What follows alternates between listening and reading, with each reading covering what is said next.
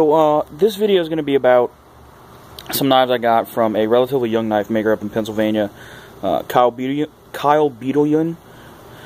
Really cool young guy, similar age to me, mid-20s, and I just started making knives, and I found him through Cliff Stamp's page. He had posted up some knives in him, and I was really interested because I liked a particular knife that was kind of a modified Wharncliffe that he showed, and I started to talk to him. Got some of his knives, and I think Kyle's a really cool guy, and I think his knives deserve a little bit of recognition. I have three models right here. This big orange one, I just call the Cleaver. Kyle, I've talked to him quite a bit over the last month. He doesn't really have like specific names for a lot of his models, because I talked to him about it. He said he's just not really good at naming. So it's kind of like a toss-up for a lot of the models as to what they're named. So I just call this one the Cleaver, this little one in the middle the utility knife, and I call this the brush sword. Those aren't official names. If you go up to Kyle and say, hey, I saw this dude doing a video on the brush sword, can you make me one? He might not know what that is. That's just what I call them for my purposes. And just to get specs out of the way, this is about a 7-inch blade, 5160, tapered tang, about a 1/4 inch thick. It comes down to about 30 thou behind the edge, and it's 59 to 60 Rockwell heat treated by Peters. This is CPM M4 63 Rockwell by Peters, and I'm not positive on the blade thickness. I think it's 1/8 inch ish. I could be wrong. I'm not very good at measurements. I need to get a caliper as I just keep putting it off. About 10 thou behind the edge. Wonderful, wonderful cutter on this knife. About 4-inch blade.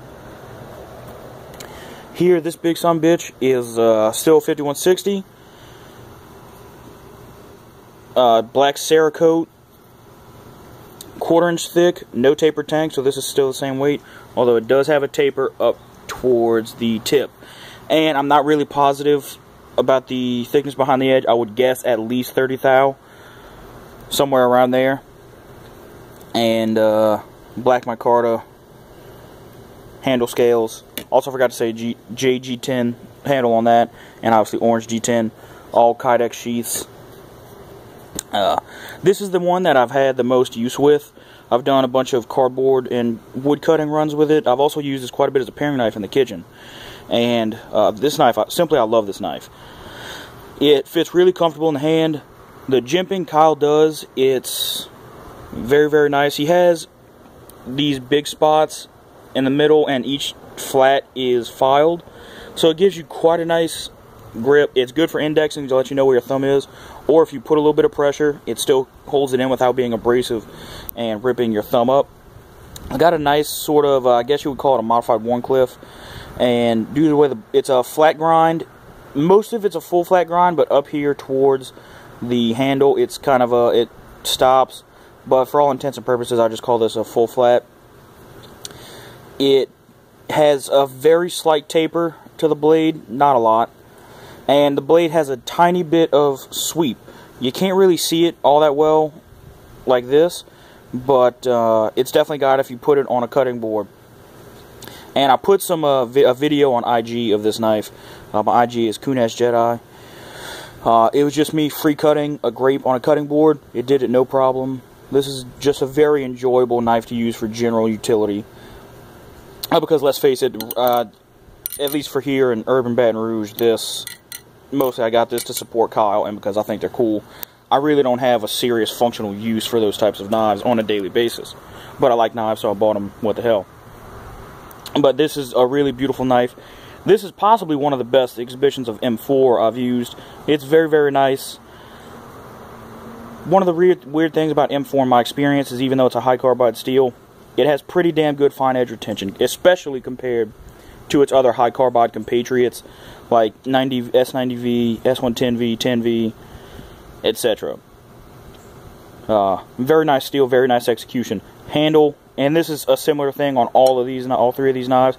Handle is very well rounded, no sharp edges. Everything is flush, nothing to stick you. Very, very comfortable in terms of ergonomics, but again, that is, as I've said in other videos, ergonomics are very subjective, so what is comfortable for me might not necessarily be comfortable for you. but I suspect that these handles that Kyle does would be comfortable for most everybody. And this is affixed with 2 brass pins, and I would assume epoxy. This one, out of the 2 new ones, because I got this knife and this big one last week, this one I've had for about a month. I played with this weekend, last Friday, at my brother's crawfish boil down in Crown Point. And I did a little bit of cutting, did a little bit of playing with it. I played a little bit with some 2x4s here in the backyard. But this is the one I've used the most because I also use it in the kitchen. Quite a nice knife. You wouldn't think it would be that good as a kitchen knife, but obviously it's very cleaver. You can see full thickness spine with the taper. It's got a weight heaviness to it. I parted out a chicken with this yesterday, and it did quite nicely. Obviously, meat is not something that's super strenuous to cut. You don't really need crazy geometries to cut meat, but even on the bone work, I took the knuckle off of a chicken leg, did find no deformation. I hacked straight through the ribs to save that bottom half for stock. I'm making gumbo this Friday, and I hacked the breasts in half, so I'd have 2 of those, and it did quite well. I've also done some lighter cutting. I've done some onions with it. Obviously, this is not going to be ideal for that thing, that sort of cutting, but it did it. Being that this is uncoated 5160, this absolutely has started to form a patina. I'm not positive if I can get it in the light, but it's starting to get some discoloration. Not as bad as I was expecting, especially Kyle kind of, sort of hyped up the rust of it. I think that's probably his perception just because he's up there right now in winter with all that damn salt and snow, which is apparently how they get rid of snow up there. I wouldn't know. Born and raised in Louisiana. But it's not terrible. Obviously, with an uncoated 5160 of plain carbon steel, it will rust if you don't take care of it. That's imperative. But if you just take a little bit of sense, don't leave it sitting in orange juice overnight, it's really not that atrocious.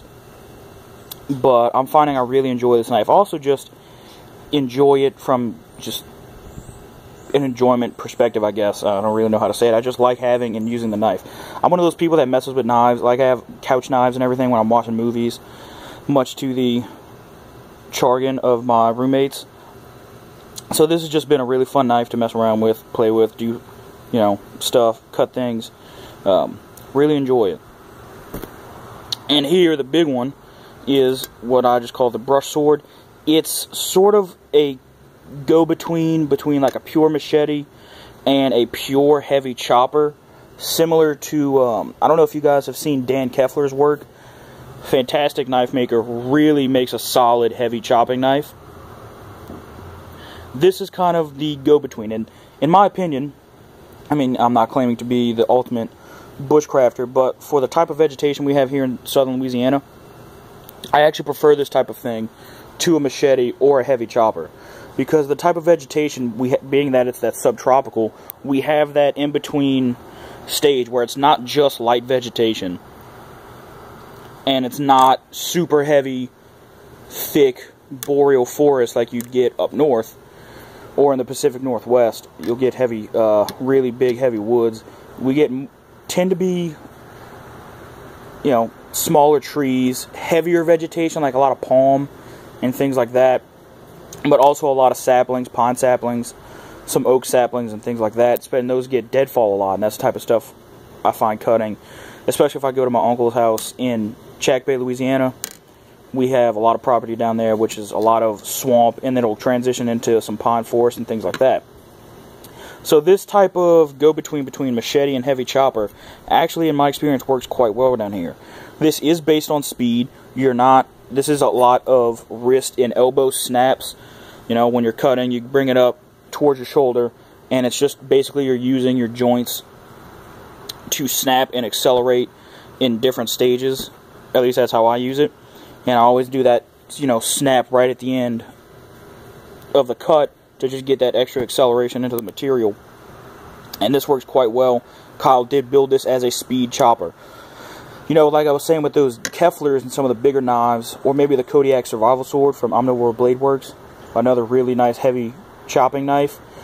It's not necessarily as much speed. While you can use speed with those knives, they're really based around a lot more deliberate a lot of hip twists and shoulder drives with those knives to really get it in the wood. This is much more about speed, and especially if you see the tip up near that tip, you get a lot of speed. That cuts really well. And then you come here in the middle is while you'll still get speed, that's where you'll get your most power. And I was playing with it at my brother's, and it was knocking off probably 2-inch, 1.5 to 2 inch oak branches with no issues. And this tip part up here will, I'm not certainly claiming it's ideal in any way, it will take light grasses and vines and stuff without really any serious issue. It'd obviously be more fatiguing than a light machete, which is ideal for that type of cutting, but it can do it. But again, I haven't had a drastic amount of use with this. Next time my older brother has a crawfish boil, I'm probably going to bring this down there and go playing around in the back of the woods with it, do some more work, try to get used to it. But I'm really enjoying it. Again, like I was saying with the others, very comfortable handle. All of this is well rounded, very, very comfortable. A nice scallop up here that comes out, well, not scallop, flared pommel that comes out, so you can get a little bit extra length. I typically just use it up here. It's nice, but it is nice security. It doesn't have a lanyard tube. That's not a big deal to me. I'm not really a lanyard guy generally, but I suppose if you wanted something like this, Kyle would have no problem putting a lanyard tube in it. And one of the other things I wanted to talk about lastly is sharpening with these knives. This is CPM M4. It's M4. If you've messed with anything like M390 or anything like that, it's kind of the same thing. I absolutely suggest diamonds to do the steel. Although I have sharpened M4 on my 1000 grit Kingstone with just that stone, it did quite nice. It put actually a pretty sweet finish on it. It was a really nice combination between polish and aggression, but it would take a while because this is a high carbide steel. I typically use diamonds for pretty much all rough shaping, just because it's easier to me, and so. This sharpened up very keenly, very easily. Minimal burr issues with that. Very, very easy to minimize the burr, and what burr there was on it, very easy to knock that off. Sharpens up beautifully. And with these two, I was actually really surprised. I sharpened this one up, not because I needed to, but because I just wanted to test out 5160. Haven't played with it before. I've played with plenty of the other plain carbon steels, 1095, 1075, 1084, stuff like that, and this is just in that same vein. Although I will say this could be purely perception. It could be, you know, just me noticing something that wasn't there, but this edge formed it almost formed by accident. And what I would argue that I feel that way is because, one, I'm used to sharpening a lot of high carbide steels like this. I also have S110V, S90V, 10V, a bunch of other M4, D2, a lot of the high carbide steels. And because I sharpen them so often, because they're prevalent with a lot of friends' knives, and because I have a lot of them because I just enjoy different steels, I'm so used to sharpening steels like this that this thing formed an edge almost by accident. And I was also surprised because I had very, very minimal burr issues with this, which I'm kind of used to other production knives with these plain carbon steels. But I think the reason I had such an easy time sharpening this when I also did this one was in part because I use diamonds to shape, and also this is quite a bit higher hardness than most of the plain carbon steels you'll find in the production world, being that they are typically hardened for toughness over edge properties, which I could probably make a video about that by itself, but just in the short of it, I think the production world has just gone off the wagon with this weird idea that you have to make these huge concessions to edge properties for toughness in these plain carbon steels. And Kyle didn't do that. With these being a 59 to 60, it's a lot harder. I don't find a whole lot of 5160 in the production world. Ontario is the one that usually does most of it, and they heat treat it rather soft at about, I've seen their literature say anywhere from 53 to like 56 which in my opinion is simply absurd for this type of steel. This is what they make leaf springs out of, even at 60 Rockwell, hell, even at 61 Rockwell. At this thickness, there's no practical thing you're going to do with this knife that's going to break it. So I think that's the reasons I had such nice sharpening experience with this steel. Anyway, guys, yeah, that's pretty much it. Kyle Bettleyon, KWBBlades on Instagram. That has his email and a phone number. He's a really nice guy. He's really cool to talk to if you guys have any questions. I implore you guys to get in contact with him. Check out his stuff on IG. He's got plenty of available material, and he does really solid work, and he's willing to do custom work for stuff you would like. So get at him, and if you guys have any questions about these knives in particular, please put them down below, and I'll get back to y'all. Have a good day.